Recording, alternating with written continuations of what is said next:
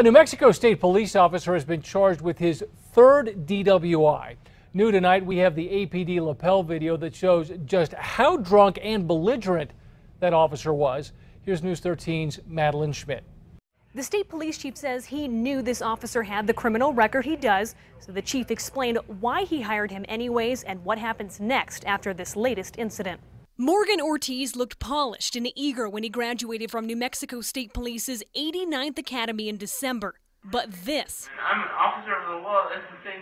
Then act like it. Is a much different Ortiz cuffed to a hospital bed last week. This is all on video. You need to start acting accordingly. You, dude.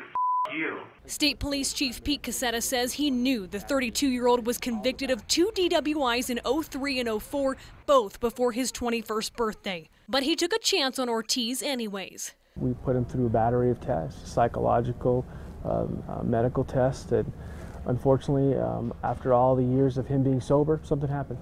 Friday afternoon, Albuquerque police were called to the Matt's Detox Center on Zuni because Ortiz hit a car in the parking lot, then became aggressive towards the Matt's staff. His eyes were bloodshot and he could barely stand.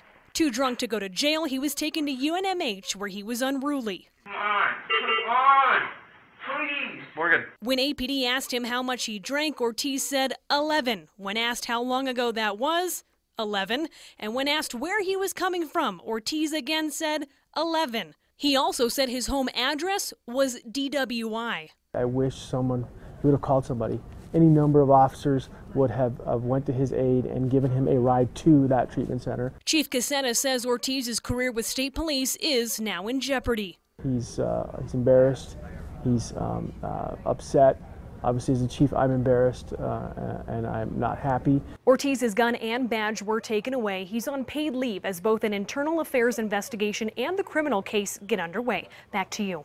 Hi, Madeline. Chief Cassetta says it could be several weeks before a decision is made on Ortiz's future with state police.